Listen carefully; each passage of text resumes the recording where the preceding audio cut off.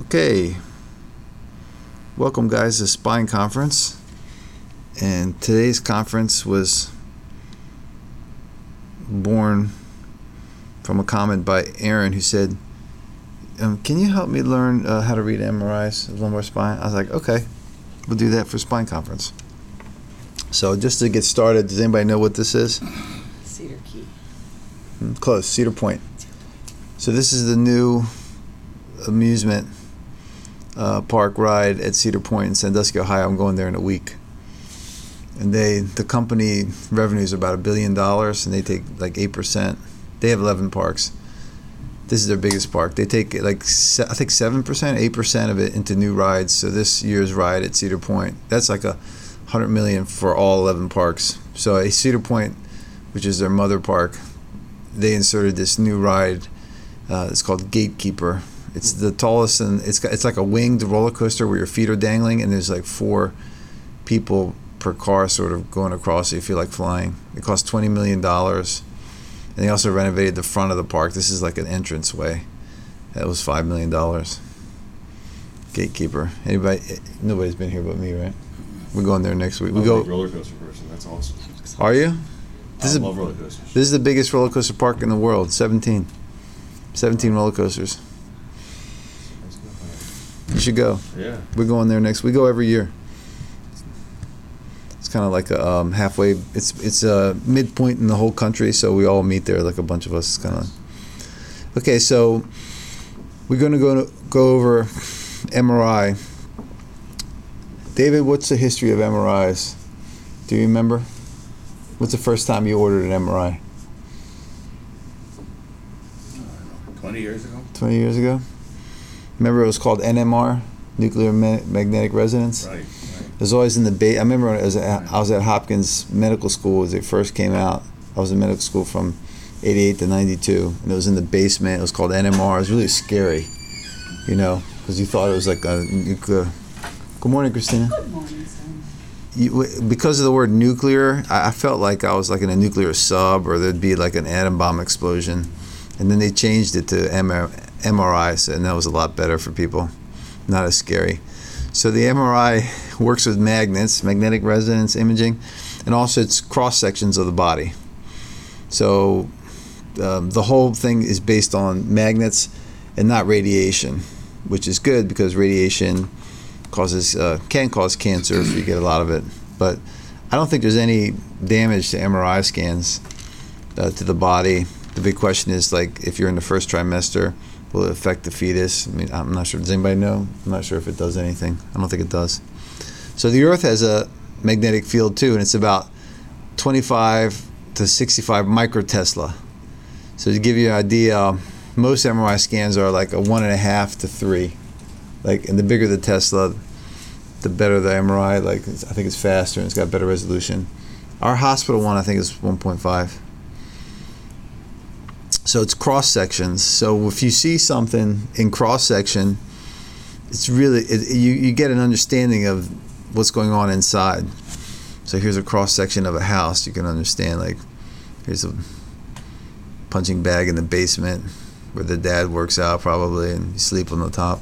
And the cross section of a complex instrument like a watch. And same thing with the hand is you get a cross section. Of a complex instrument, you learn a lot about it. So when you say magnet, like, how's it work? It actually tracks hydrogen. And so if you look at all the elements in our body, but from the periodic table, the most common one is oxygen, 65%. We're 18% carbon, and we're 10% hydrogen, and everything else is 7. So you may say, well, why don't we look at oxygen? So we can't, because it has to be an odd number of protons, protons. So oxygen's 8, which is even, carbon's 6, which is even, and hydrogen's 1. So the most common one that's an odd number, and don't ask me why it has to be odd, it's got to do with the physics of the MRI, is hydrogen. And where do we find hydrogen? The most common thing is water, right? And the thing is, how much water are we? So if we took Erin and just melted her down, how much water would we get out of her? If she was like, let's say she was like 100 pounds, how much water would we get? Just estimate. It would be like 60 pounds water. 60%. Yes, he has a lot of water, right? So we're more water than we're not. So we're mostly made out of water. 40% of us, most of it's in the intracellular fluid. Then there's a lot of water in the interstitial fluid, and then we have water in plasma too. And then what parts of our body have a lot of water? So blood obviously is a lot. Blood is 80% water. The brain is incredibly high, 80 to 85% water. And things like teeth is only 8 to 10% water. That makes sense. So atoms in nature, they're just kind of random. They're aligned in all sorts of different ways. The positive and negative part, they're not aligned. And the way the MRI works is that you're put into a magnet, and then the magnet lines up all of your hydrogen atoms in a row, and then you get a pulse from 90-degree angle of another MRI magnet, and then when it returns back to where it was, it lets off some energy in the form of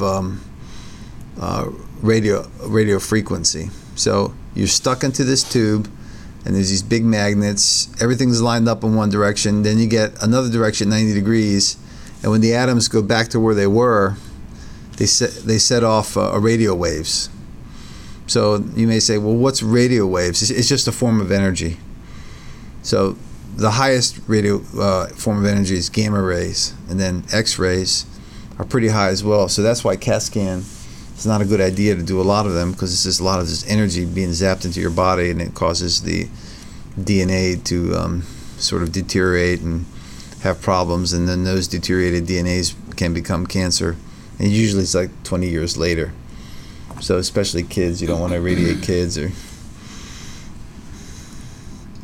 then you can get this information, and it's got characteristic waveforms, and then you can make images from it.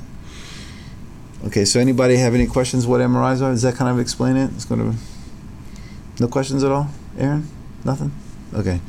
So let's go with an illustrative case. And this is a real case. This is a 19-year-old woman. Don't say her name, but we know who she is, right? 19-year-old woman who had a 2-year history of low back and sciatica pain. And here are X-rays.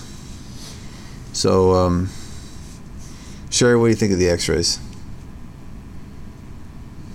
Crazy looking, big curve, scoliosis. Yes, tiny bit, but that's.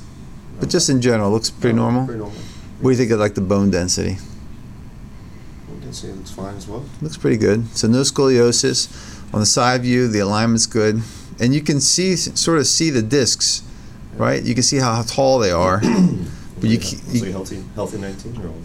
Looks very healthy, yeah. Looks very healthy 19-year-old. And what do you see when the X-rays? How would you describe an X-ray? What do you guys think?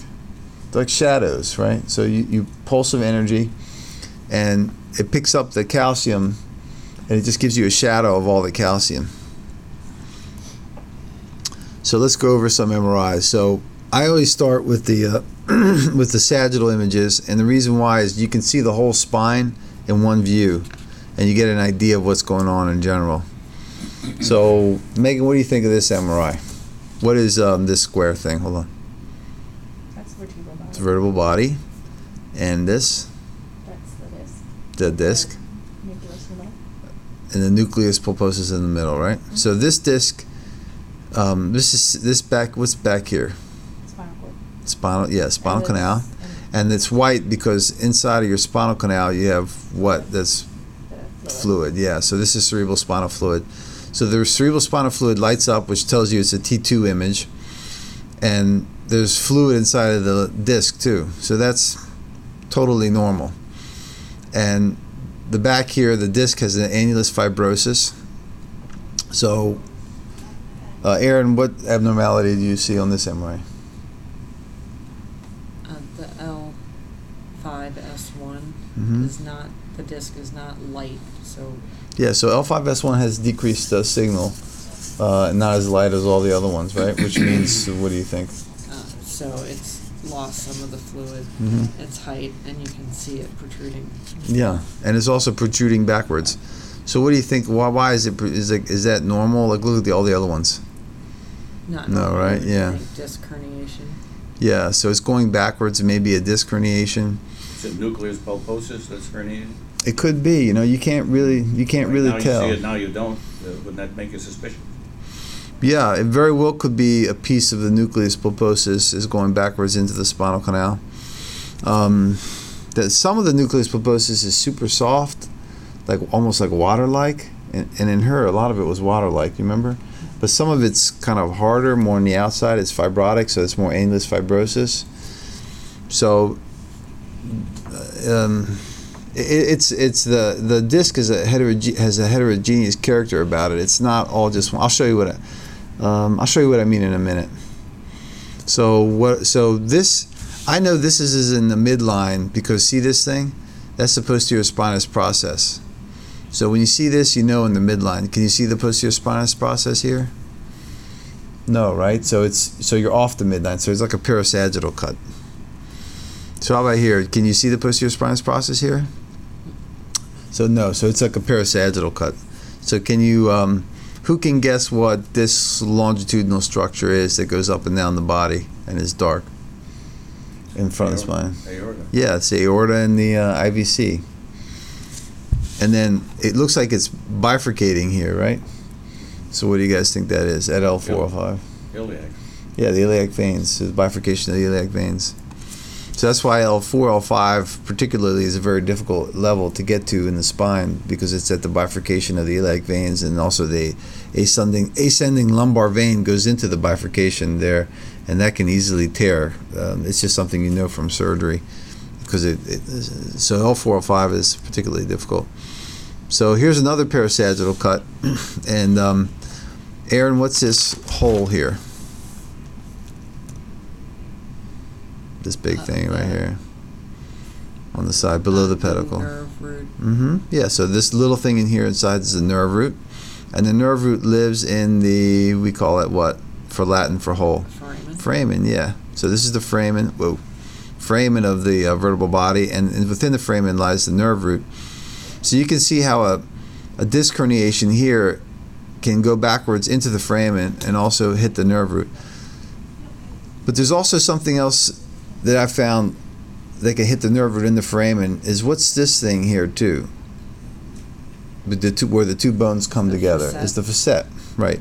So the facet can become hypertrophic, right, with arthritis.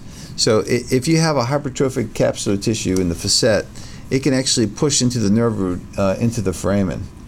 So that's another cause for foraminal stenosis is the facet itself. And what's this thing?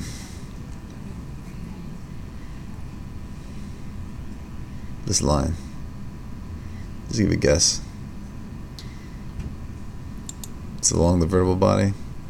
So it's a vessel. It's an intersegmental vessel.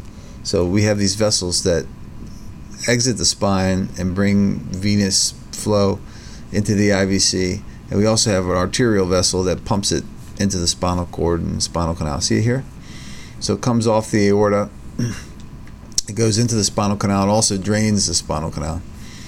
And they're always in the middle of the vertebral body. So we just know this from anterior spinal surgeries that they bleed, and we have to be just careful of them. They can bleed a lot sometimes too, so you have to ligate them.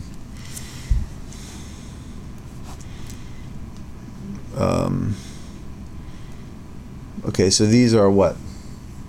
Views. What kind of views? Axial. Yeah, so these are axial cuts, and it's at what level? Look down here, right? L5S1. L5S1. And what are these things? Just a butterfly? Looks like a butterfly a little bit, doesn't it? It's bone. So, huh? You're saying it's bone, right? Yeah, that's a bone. Kind of looks like a butterfly. So it's a sacral ala, right? So the ala is a Latin term for wing. So the ala, this is a sacral ala, and it looks like a wing when you cut it. And also when you look at it, it looks like wings in the anatomy. So this is at L5S1. And what's this thing right here? Spinal canal. Spinal canal, right. So if you look carefully here at the axial cuts, it's cutting through just below the disc space. So you're looking at the sacral ala, the sacrum, just below the disc space. So it looks kind of normal, right? So just so you remember, ala, it looks like a wing. So the sacrum kind of looks like a wing. And the other thing is, like, when we do fusions, L5-S1 fusions, which is a common thing, we decorticate this, and we expect this to heal to the transverse process of L5. It's like a big bony area. And this is, so the sacrum, this is S1, this is the S1 nerve root. This thing out here is a nerve root too. And this is the L5 nerve root. So you don't know this, most people don't know that the L5 nerve root lives here, but as spine surgeons we know that because sometimes we put screws into the sacral ala here. I don't do it as often as I used to, but I used to do that. And you can hit the L5 nerve root there. So just a reminder, this is where it comes from. This is the sacral ala, and it kind of looks like wings. And here's the spinal canal. So now we're going upwards, the spinal canal, at the L5-S1 disc. So who wants to comment what it looks like? Here's the spinal canal. What do you guys see? Somebody? It's not as open as it was. It's not as Yeah, so round as it was. yeah, so here's Oh, true. here's the spinal canal. It's a nice circle. And now this, remember we knew it from before. Remember you said the L5-S1 disc is bulging backwards? It's bulging backwards. And would you say is it left or is it right? So you know, what is this thing right here? Posterior spinous process, right? So we know the posterior spinous process is in the midline. So you kind of can understand here's the left, here's the right. That's the middle. So this disc herniation, is it left or is it right or is it middle? Slightly left, Slightly but left. Maybe a little bit left, yeah. It does look a little bit left, but a lot middle too, right? Okay, and this structure here is what? Where two bones come together. Here's one bone, here's another bone. Facet. This is the facet, right? So this is the hole where the nerve comes out, which is also called the foramen. So can you guys see if you have a hypertrophic facet capsule, it can go into the foramen and compress the nerve root? So you can see that if you keep thinking about it. So now, hold on. We're going up another level now, another 2 millimeters. So was Sherry right when he said it looked more left? This is the left, this is the right. Doesn't it? Doesn't it look a little bit more left? And here's the nerve root on the right. You can see the dorsal and the ventral nerve rootlets there of the nerve root. And can't see it so well here on the left because it's what? Being compressed by this disc herniation. And this patient, what side did she have pain, Erin? Remember? It was left, yeah. So she had left sciatica pain. So she had pressure on her left S1 nerve root, and the S1 nerve root runs down the back of the leg, posterior buttock, posterior thigh, lateral portion of the foot. It was giving her a lot of sciatica pain and S1 dermatome distribution. The other thing is that the disc herniation was also being compressed on the backside by a little bit of what? What is this stuff here that connects the two lamina of the vertebral bodies posteriorly? It's yellow, right? The ligament, right? The ligamentum flavum, which is yellow. So her disc, so the other thing these people get is it's bulging, the disc is bulging backwards and the height's lost a little bit, right? And then this can cause the ligamentum flavum to buckle and also give some posterior pressure. But also the ligamentum flavum also can become hypertrophic for some reason. So it also grows and compresses. And you can see how if you have a hypertrophic ligamentum flavum posteriorly, it can sandwich the nerve root. See how the nerve root's a little bit sandwiched? It's compressed by both sides. So if there was nothing here, it wouldn't be as bad. So that's why some people, in some cases, you can just decompress posteriorly. So you can imagine if you just could magically remove this, if you remove it with surgery, the nerve has more room now. Even though it's compressed in the front, it's got more room to drape backwards in the back, and the pain goes away. So some people, you can do this in spine surgery, and it works sometimes. You just posteriorly decompress, and even though the disc herniation is still there, the nerve has more room, and it's okay. So the times that we do this is when it's calcified. So sometimes when the disc is super calcified, it's a rock, and it's really hard to get out. By removing it, you do take some risks of injuring the nerve, which is really bad when it happens. There's no comeback to that. So you never want that to happen. So you can make a case like, well, in this patient, I'm just going to decompress posteriorly and not remove the disc, which is calcified, and the patient should be fine. In this case, though, it was a young woman, and it was not calcified. It was really soft, and it was easy to remove. So we removed it in this case. So now we're going up, and what's this thing here? What's this circle here? We can say. looks like a piece of spaghetti on end. It's a nerve root. Yeah, it's a nerve root. It's the L5 nerve root, because this is the 5 vertebral body. This is the nerve root, and it's in what thing? It's a hole. The hole where the nerve goes out. Frame. The foramen, yeah.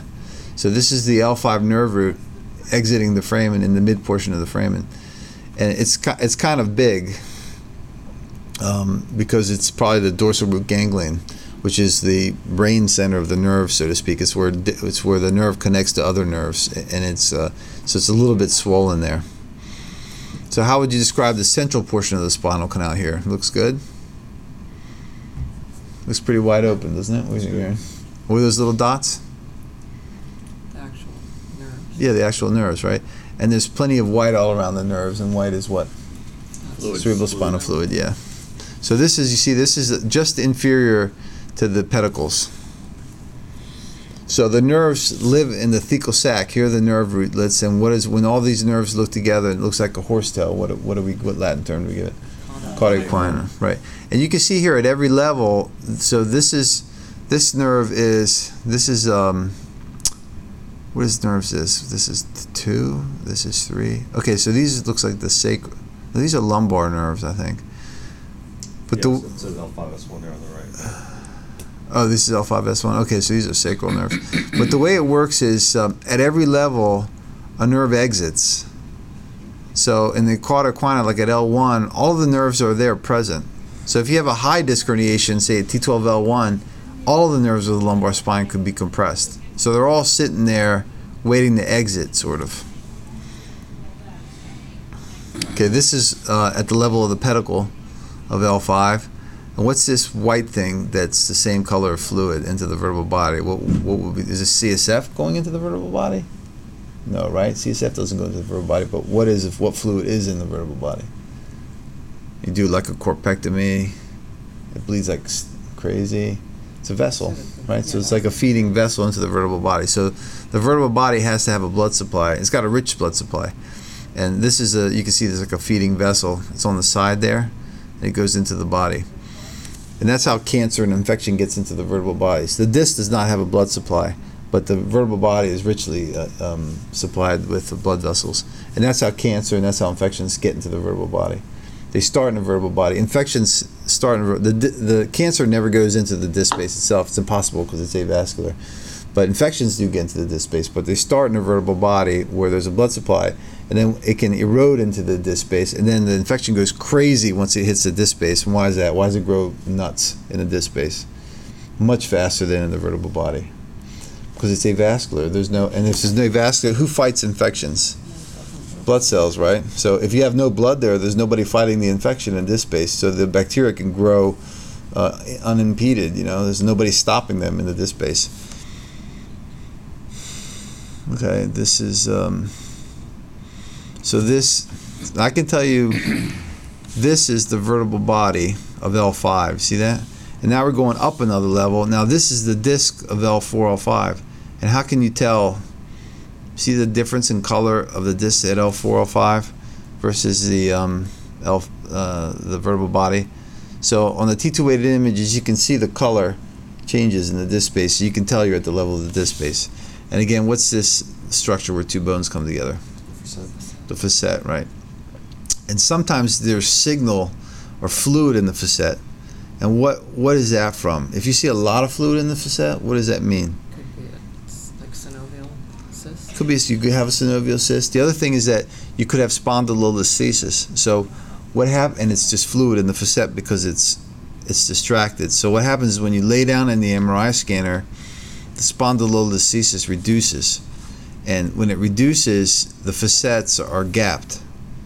Do you guys can you picture that? So, and when they're gapped, it fills up with fluids. So even though the MRI looks normal in the sagittal cut because they're laying down and there's no spondylolisthesis, on the axial cuts you see a lot of fluid in the facet, which tells you that facet is going back and forth a lot because there shouldn't be that much fluid in it. So that's a way that you can tell that there's dynamic spondylolisthesis on the axial cut on an MRI. Would you say that's adequate space for a facet joint for a 19-year-old at L4-5 here? Yeah, that's totally normal. That's normal. Mm-hmm. And you can see there's a black cortical rim because it's the end of the bone, and then there's cartilage. This is the cartilage layer. Okay, so I said I'd get back to the disc. So the disc, this is a totally normal, healthy disc in a 15-year-old from a pathology slide. Probably the child died in a car accident or something. And you see the disc, it doesn't look homogeneous at all. It's very different. So this stuff in here is almost all water, and this stuff in here is very, very tough and hard. So it's not. When you get disc fragments, they're different. Like sometimes a piece of this flips out and is really hard, which we see. Usually it's stuff here from the middle part. And when this stuff, what happens when this stuff? Did you watch the last case? The soft stuff. What does it look like? It gets sucked up by the sucker, right? Right. So when you have like a little bit of nucleus pulposus, it just gets sucked up by the sucker. And this nucleus pulposus stuff, the very middle part, when it's in the spinal canal, it goes away. So what happens is it's like this really soft water-like material, and it gets absorbed very quickly by the body. So that's why you get a lot of young people that get sciatica, and it goes away. So does that make sense to you guys? So when you have a really soft disc that's made up of nucleus pulposus, it gets easily eaten up by the body. So the way it works is the blood vessels grow into the area and encompass the soft tissue, and then white blood cells leave the veins and engorged into the nucleus pulposus, and phagocytosis eat it up and it goes away. So the reason why I know this is we do soft disc herniation surgeries and there's no disc there. It's gone. They're like, what happened to it? I mean, I know it's there from the MRI scan. I'm sure of it. But where the disc used to be is just a leash of vessels. So that's what happens. So this is a more deteriorated disc, and you see there's no nucleus pulposus here. It's kind of gone because the water has gone away, and it's bulging backwards into the spinal canal. Is this different than desiccation? Same thing. Or So same thing. Desiccation is the name of this process. Yeah. So that's desiccation of the disc. So here's a totally normally well hydrated disc, and here's a disc that's desiccated, less water content. And as it further deteriorates, there's like a space left, and you can get like a vacuum sign phenomenon on X-ray. And sometimes in these very deteriorated cases, you've seen them, so you probably haven't noticed it. But in the deteriorated cervical cases, when we cut into the disc, when we cut into a soft person's, remember we cut into a young person's disc, it's just, and when they have disc herniations, it's the whole disc is still there and it's soft, and we just take it all out, and there's a lot of disc material. And then in these older, like the person we did yesterday, 78-year-old, there's nothing in there, right? We drill in, and it's like a hole, and the disc is gone, and there's a vacuum space, and that's why you can get vacuum spaces on X-rays, and it kind of looks like this. So here's a cut at what level? 5, 4, 3, 3, 4, right? And here's centrally. What do you think? Nice big area, right? And why are the nerve roots? See all the little nerve roots here, the little dots? Why are they hanging out in the back of the canal? It's like in the classroom at school, all the kids are in the back, they don't want to be in the front. Why is that? Because the disc is the teacher? Why are they all hanging out the back? It's near the foramen. No, Because think that's how again. they're laying in the MRI. They're laying down, yeah. So because they're laying down on their back on the MRI, they don't make you lay on your stomach because it's uncomfortable. They lay on your back, the nerve roots straight backwards. So just so you know, that's why they're there. So you can imagine when people walk, where are they? Really centrally. Probably in the middle. And what else? When you walk, what do? Your legs are moving, and the nerves are inside your legs, right? They're moving.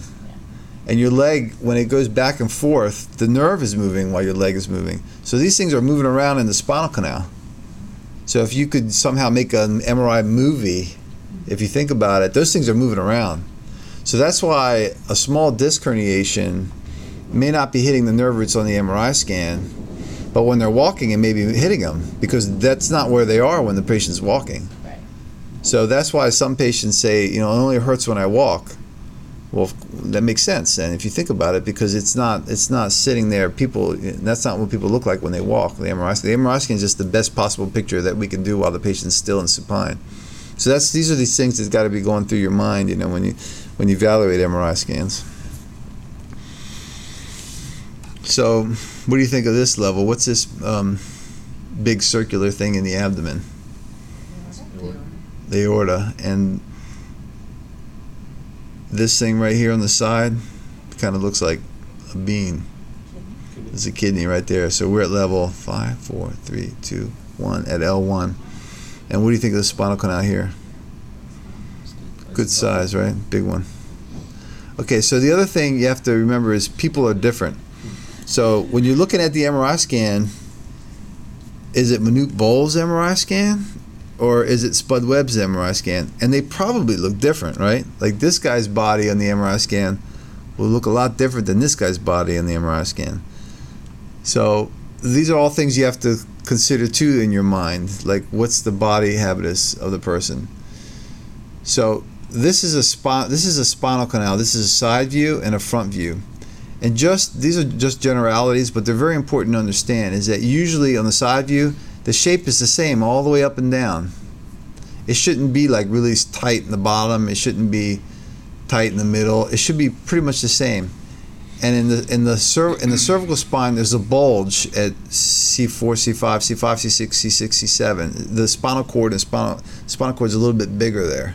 And the reason is that's where we use all our arms, our motor strength, C4, C5, C5, nerve root C5, C6, C7 are the workhorses of our arms, and that's why the spinal cord's a bit swollen there. But it should be the same all the way up and down. And this is a average at L1, this is average at L3, and this is average at L5. It should be very similar in shape.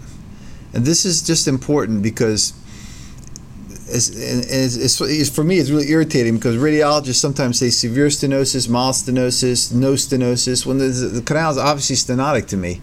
And the reason is they see like millions of MRI scans, so they may, through the radiologist's mind, like, I see this all the time. That's not abnormal. But it is abnormal to this patient because the patient's having symptoms, but the radiologist doesn't know that. They're just looking at a million films. So it's a thing for me is like, how can you quantitate something in different people to understand it best? Well, you can measure it. So you can, if you say something in millimeters, that is not subjective, that's objective. So many people, when they describe the spinal canal, they put it in millimeters, which I think is really good. And that's the best way to be objective about it. But then you also have to understand that this person's millimeters is going to be a lot different than this person's millimeters. So what I do is I just compare it to different levels, and I'll tell you what I mean like that. So L1 in the same patient, L3 should be very similar to L1, and L5 should be very similar to L3. So that's the way that I sort of use a control in each patient. So just in general, the lumbar spine should have AP diameter of between 15 and 17. And in the cervical spine, it should be like around 14. So if it's less than 10 in the cervical spine, people say it's like absolute stenosis. But these are all ballpark measures. Okay, so a lot of radiologists like measure the AP distance from here to here, and then other people also do the diameter. I mean the circumference. What I usually do is I just measure from here to here the AP area, and also I measure the medial lateral area, and it just gives me a ballpark generalized number. So L1, I measure, it could be like 15 by 15, and I measure L3, it could be 10 by 10. Well, that's significant. I mean, it should be 15 by 15 the whole way down pretty much if L1 is 15 by 15. So that tells me that the spinal canal is developmentally small there. Does that make sense? So these are just small ways for me to understand the spinal canal, because as a surgeon, if I do something that's the wrong operation, patient doesn't do better, they're going to blame me, nobody else. And I have to understand like what's normal to try to help these people. Okay. So any questions about things? Okay, so let's keep going. Megan, what are these strands here? Vessels. Yeah, so these are vessels, right? And they go into the spinal canal. And the same patient, this is like a fat suppression MRI scan. We'll get into the good uses of that. And you see the L5 vessel disc herniation there. And you can see how how the discs should have a good water signal, T2 weighted signal. Okay. Dr. Antoniades, quick question about the vessels. I've seen for vertebroplasties and kyphoplasties sometimes where the cement can trickle into a vessel and you Right. see it on fluoro. Right. I've heard two different kind of schools of thought. Some surgeons say, oh, it's fine, it's not a big deal. Some surgeons get really worried about that. Right. Is that, I mean, you pretty much just rolling dice to make sure there's no symptoms with the patient, just hope nothing happens, or is that something that you really worry about? Well, Or is there anything to do about that? Because I don't think there really is there? well, actually, it reminds me of a Russian folk saying. It's like there's these two men in a rowboat, and the ship was afire, so they had to jump into the rowboat to save themselves. So the two guys, and one guy is rowing, and the second guy goes, "Listen, let's just pray to God because that's how we're going to get home." And the guy goes, "Look, you can pray to God, but just keep rowing while you're praying, okay?" So I mean, you can pray, but you also have to work on the earth. You know, you got to help yourself. So just praying is not good. So what's the problem? I mean, you have to think about it objectively. Like, what's the problem? If the cement goes into the vein, where does the vein go? It keeps going, right? Where does it go? Goes to the heart, right? Leads to the heart, and then it also can go into the lungs. So what usually happens? What happens, Aaron? Can you tell everybody, or no? You don't have to. Is it the conversation we had? Yeah. It's not necessarily the cement itself, but it's the chemical process created by the cement that causes like a coagulation cascade or. Right. So these people get a functional PE. So what happens is the venous system clamps down in the lungs from the toxins from the cement because the veins are exposed to cement. The cement has toxins. Mm-hmm. The body reacts to the toxins in some kind of response. I don't know what it is, but say it's something like a bee sting allergic response. Everything clamps down. That happens in patients' lung, and patients die. So have you guys ever heard of patients dying after total hip replacements when they get cement? So it happens. So if you have a big bolus of cement that gets into the venous system, patients' blood pressure drops and people die. So that's the fear. So if you see it going into the veins, well, that means it's in the venous system now, Sure. and you may create that cascade. So you're taking a risk, Sure. I think. I mean, how much risk, I don't know, but it's all probabilities. So when I do the kyphoplasties, once it goes into the venous system, I stop. I was like, that's it. I'm not going. Right. And there's been case reports of the cement going right into the veins, into the lungs, and floating through the heart, and then lodging into the lungs. So you can imagine what a big bolus that was. And that's a disaster when that happens. And the other thing, what's this? Does anybody know what this big artery is that comes off on the left side around L1, T12L1, that goes into the spinal canal? And if you ligate it in surgery, like in vascular surgery, patient goes paralyzed. You guys know that? It's called the artery of Antoniades. So there's the spinal cord at the level of the conus around T12 has a big feeder usually, and if you hit this during vascular surgery, what happens is they clamp it off inadvertently. The patient wakes up paralyzed. So you have to be careful that there's big feeders to the spinal cord at that level, but it's usually on the left side, usually T11, T12L1, that feed the spinal cord. So that's another anatomical landmark that you have to, be wary of. And you can injure this during kyphoplasty. So if you cause that artery to become spastic, like let's say you just hit it and it spasms, the blood supply is lost to the spinal cord, patient wakes up paralyzed. So I've seen it happen before. And there's no other anatomic abnormality, otherwise the patient's spinal cord is not working. So you can get spasms of the artery of Antoniades with spinal procedures too, with epidurals. Okay, so this is I threw this in here that the vertebral body grows through these endosteal end plates here at the pedicle and here at the pedicle. Okay, so any questions? It's kind of a lot of material. So this is How unusual is it for a 19-year-old to have a herniated disc? unusual. It's like not common. but that's when the deteriorative process starts. So the deteriorative process starts at around the age of 15. Is when the blood supply gets shut off to the around 15 is when the blood supply gets shut off to the discs.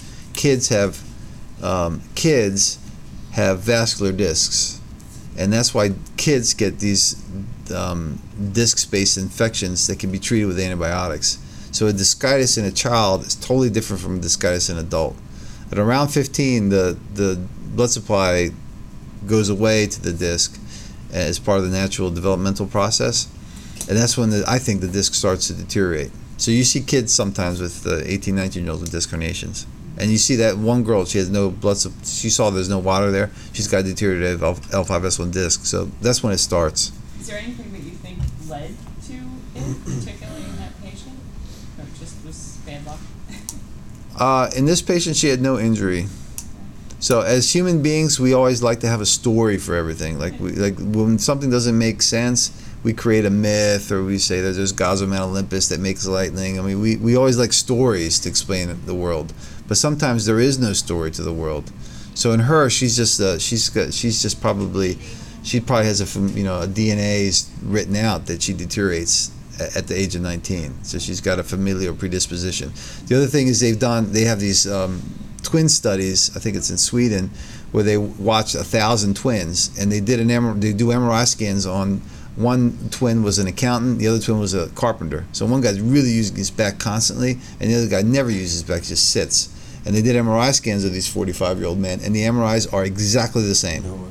Exactly the same. I mean, you see the disc herniation, they're totally the same. So that tells you something. It's got nothing to do with the activity level and DNA. And when they try to quantitate it, they say it's like 60% DNA and the 40% life. Okay, so here's another one. This is a much older person, 81 years old, who has a long history of left greater than right lower extremity pain, low back pain. He had prostate seeds at the age of 44, which is very young, because it's younger than me. High blood pressure, he's a retired carpenter. He's a big dude, 6 feet, 220, neuro intact. So what do you think here, the x-rays, Aaron? See these big, what are these white things? The huge osteophytes, yeah. So this guy has diffuse idiopathic skeletal hyperostosis. So some people, as you get older, it's very common. Some people develop these massive osteophytes throughout the entire spine, and the discs are. How do the discs look? Good. Pretty good, yeah. So it's kind of weird to have this huge osteophyte with a totally normal disc. So this is not a disc deterioration. This is a different process that this man has. He has diffuse idiopathic skeletal hyperostosis. It's totally, but his discs are good. So what do you guys think of the sagittal cuts here? Remember we said it's hard to say what's normal in people. So you try to use a baseline. So here's what I find is the baseline at level 5, 4, 3, 2, 1. At the T12L1 spinal canal, I think that's what he should be. So I go down. What do you see? Yes, stenotic at this level, this level, this level, and this level, right? L1, L2, L2, L3, L3, L4, L4, L5. L5S1 looks pretty good.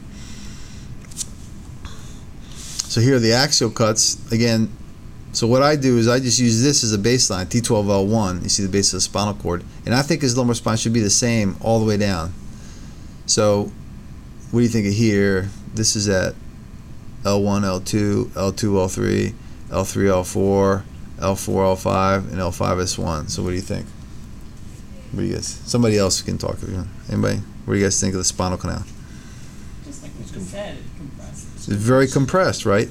So why? So you can measure it. So you can measure this to this, and then measure this to this. You see, this is like a third, isn't it? Yeah. And then this one's like almost like a fifth of what that one is.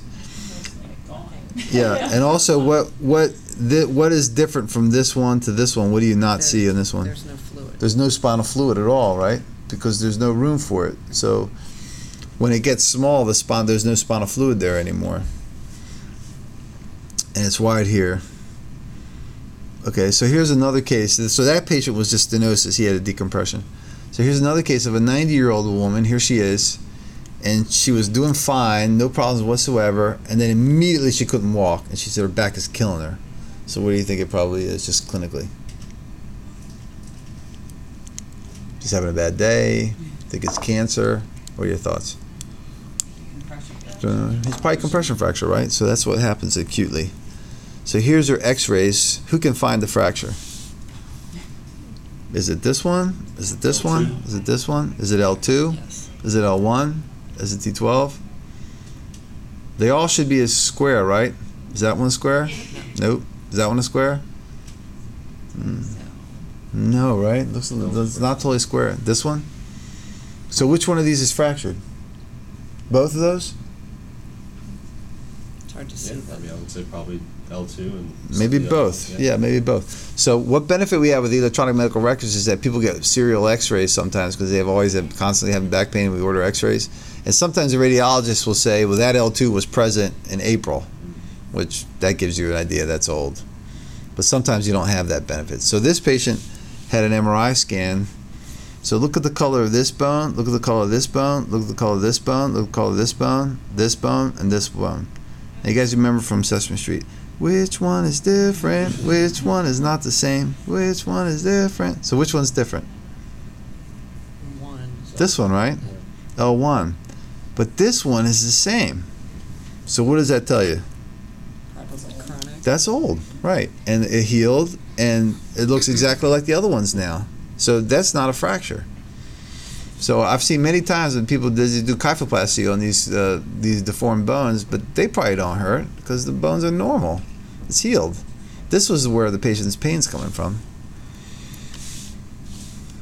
Okay, so And if she hadn't come to you, say, when the pain arises, then over time, then that vertebral body would also then slowly become the color of the normal one. yeah, in 3 years, in probably 2 years, that will look totally normal too. But she may suffer for 3 months, which is a problem. But maybe not. I mean, some people are fine. They just take a hydrocodone and they're good. They're like, I'm all right. I don't need surgery. I was like, all right, that's fine. So here's what we do in MRI. This is the X-ray machine during the kyphoplasty. And so this is what the bone looked like. It was really, on the front view, it was really crooked. And then I wanted to see which one was left or right, so I put my iPhone on the X-ray machine just to see which side's left or right, just to prove it. That's what an iPhone looks like on an X-ray. So you put like a really big, thick, like it looks like a poker sort of, into the bone, and you're watching it on X-ray. Make sure it's in the right place. And then there's a tube there. You take out the middle, and then there's a tube, and then through the tube you stick a wire. At the end of the wire is a balloon, and you open the balloon into the bone to create a cavity. There I'm opening it up. And then I do it on the other side. Open up the balloon. And then there's a tube there, and then there's another tube, and then I stick cement. I'm sticking cement now in the bone. This is the kyphoplasty. So this is a time lapse. So you saw I stuck cement into it.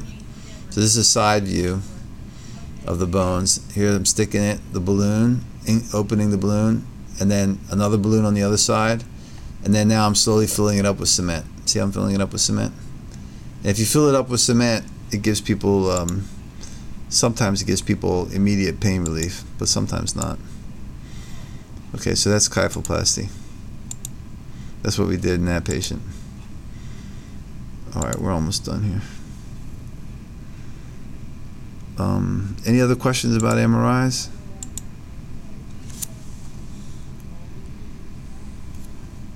Okay, just to give you guys history of radiology, Röntgen was the first person to image the body at all with an X-ray machine. That's his wife's hand with her wedding ring. He was a German physicist, and he was one interesting thing about his life. He was expelled from high school because he refused to reveal a classmate who created a disparaging drawing of a teacher, and he was expelled. It's kind of interesting. Was his friend? It was his friend, yeah. Expelled. No, but was. No, I don't know what happened. No, he didn't. He didn't rat on his friend. Oh right. I guess no one ever did. No, he didn't reveal who the classmate was. So the MRIs initially started with someone from downstate New York, Raymond Damadian, created an MRI type structure. He did it mostly to find cancer, not to image the anatomy, just to find cancer. These are the two men in the 40s that worked on nuclear magnetic resonance. The people who got the Nobel Prize for MRI was Peter Lauber from University of Illinois and Peter Mansfield from Nottingham. They took Damadian's MRI machine and then added to it mathematical process with computers, and they imaged the first mouse. Here's their image of the mouse. So what's the difference between CAT scan and MRI scan? A CAT scan's faster, it's cheaper, it's only like $200. An MRI scan's like $800. Can you decrease that? It's so irritating. Spaces are available immediately. Can you see it now? Team members who donate will Yeah. receive a So MRI is like $850. A CAT scan is not claustrophobic because it's a big circle, and MRI is claustrophobic, usually a good one anyway, the closed ones. You can see bones better on CT. MRIs are better for soft tissues. You can see fractures really well on MRI scan. See how it lights up? You can see things like avascular necrosis. The other thing is like the MRI scan commonly can avoid red herring. So like in that case, the X-ray, remember that one's a red herring. It wasn't a real fracture. It was just a deformity. So it's really good of telling you the correct diagnosis sometimes. And a red herring works like when a dog's trying to find the fox. If you take a red herring, a fish, and put it through the trail, the dog goes after the fish trail. So that's how you can throw somebody off your scent. So here's another case, Aaron. So this is like an 88-year-old woman with low back pain. What do you think? What's the story? You're pretty good now. Sagittal cut. 5? 5, 4. It's okay. 4. Does 4 look normal? 4 does not look normal. Mm-hmm. It's T2 weighted image. What's going on here? There's some increased signal on the anterior. In the bone, right? portion. Yeah, so there's a lot of... So that's like the form of water. And what about 3? Is 3 okay? 3 definitely does not look normal. The shape is definitely deformed, but how about the color? The color's okay. It's normal, isn't it? Right. And how about these? Normal. Yeah. So what do you think is going on in this patient? At L3, it's an old or new? It's an Old fracture. L4 is probably a New fracture. Yeah. So she broke that 2 years ago, and now she has new fracture at L4. So she just went for an L4 kyphoplasty, and the other one was just left alone. But actually, unfortunately, in this patient, she still had pain post-op, and it was running down her leg. So what do you think? She didn't have that pre-op, interestingly. So what was stenotic there? Why did she have pain run down the leg? Here's the foramen. Here's the nerve root. What do you think was giving her pain? She was getting compression or stenosis in the foramen. She had stenosis. Here's the nerve root in the foramen. She had stenosis from the deformity from the fracture too. So we took her... Old fracture, was it? Both, actually. So although she didn't complain of it, post-op she still had pain running down her leg. It was kind of like a new pain. So we decompressed her, and she did great, right? She walked home the next day. And here's the spinal canal. It should be a round circle again. This is at L5S1, nice round circle. And this is at level, 3-4. You see it's not a round circle. It's triangular in shape. There's a posterior bulging disc. Okay. So any other questions? I have one more normal. I think we're going to go over normal. All right, Megan, what do you think of this case? Anything abnormal, normal? What do you think? Pretty normal except for that disc space. I guess about 4. Yeah, so the L5S1 disc space has what? Decreased color, and the color is water, right? So it's like Dr. David told us, is desiccated L5S1 disc.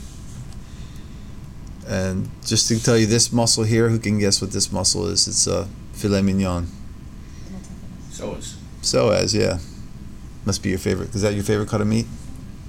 Definitely. I thought the tenderloin was the multifidus. No bone, no. Tenderloins, yeah, multifidus. I said filet mignon. Filet mignon. It's always like a little circle when you get it. Yeah. Yeah. So that it attaches to the transverse processes of the spine. Here's the transverse process in the parasagittal cut. And see how wide the spinal canal can be normally. This patient had a wide spinal canal, and here's the spinal canal. It should be wide. See how wide this is? And this patient, if she gets a disc herniation, she's not going to have much in the way of symptoms because her nerve roots have plenty of room. And you can see it's totally symmetric. She's a totally normal spine. And we usually don't see normal people. They don't come to doctors. They're living their lives, playing soccer or whatever, going to movies. So we usually see the deformities of the spine. So we think like, this is really what's normal. So it's important to know what's normal when you're in the office. But this patient was having pain? Or She was having low back pain from L5-S1 degenerative disc disease, okay. but her spinal canal was normal. Okay.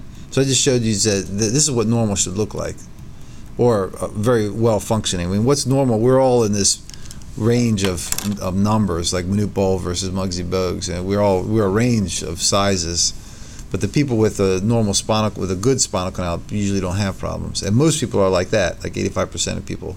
Everybody's not lined up outside my office needing surgery. Most people, they've never met me, and they're never going to see me as a spine surgeon. So most people are like that. They're okay. Okay, that's it. That's Cedar Point. So any questions? I think you learned a little bit about. It's a start. All right. All right. Thanks for coming, everybody.